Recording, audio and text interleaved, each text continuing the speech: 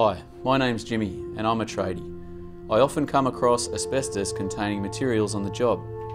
It was commonly used in the construction of homes and buildings because it was affordable, flexible, strong, fire and water resistant. Until the mid-80s, Australia had one of the highest rates of asbestos use per person in the world. Asbestos was used in over 3,000 products, with many of those used in the construction and residential building industries.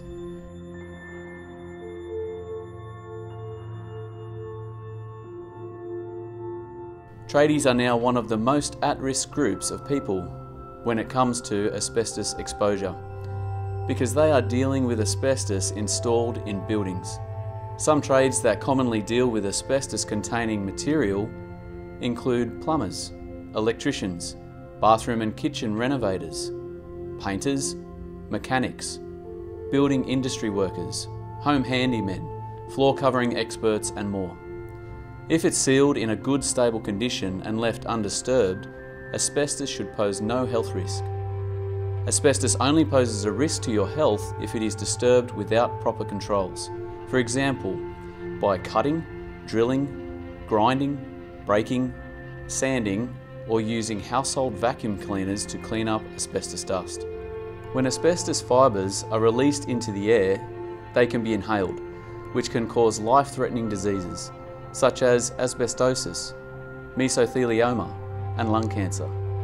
Around 4,000 Australians die every year from asbestos-related diseases. That's double the road toll.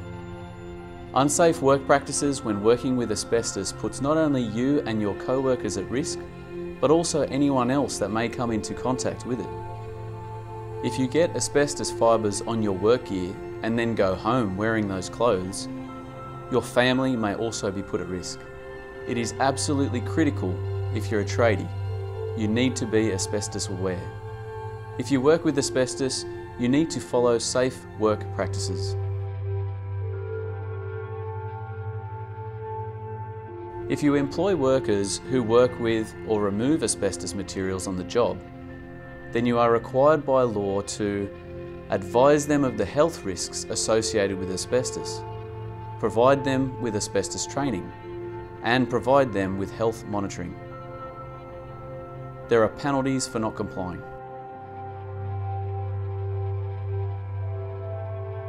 When you're on the job, you need to be aware of places asbestos might be hidden. It lurks in far more materials than you might think.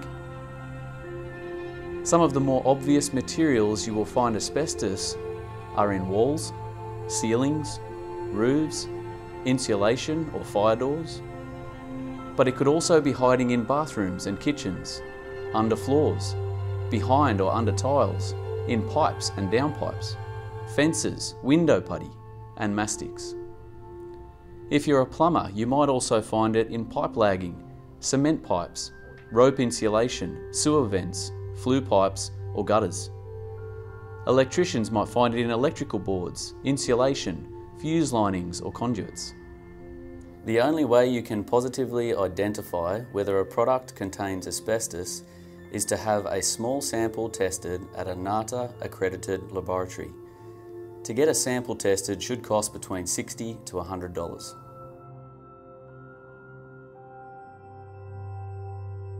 The cost to have a sample tested and to use a licensed asbestos removalist to remove asbestos materials is far less than it is for the remediation of a property which has been contaminated with asbestos fibres. There have been incidents where cleanup costs after asbestos contamination have cost thousands of dollars. Don't forget the risk to lives from inhaling asbestos fibres can be fatal. Safe Work New South Wales always recommends that licensed asbestos removalists be used for any amount of asbestos removal work. They have the appropriate training and equipment to do the work safely.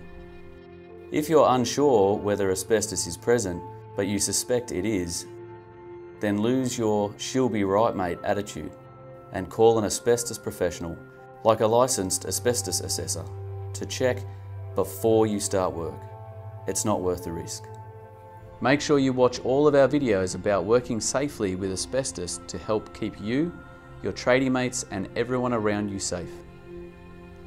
For a list of licensed asbestos professionals in New South Wales, or for more information, then visit www.safework.nsw.gov.au/asbestos or call 13 10 50.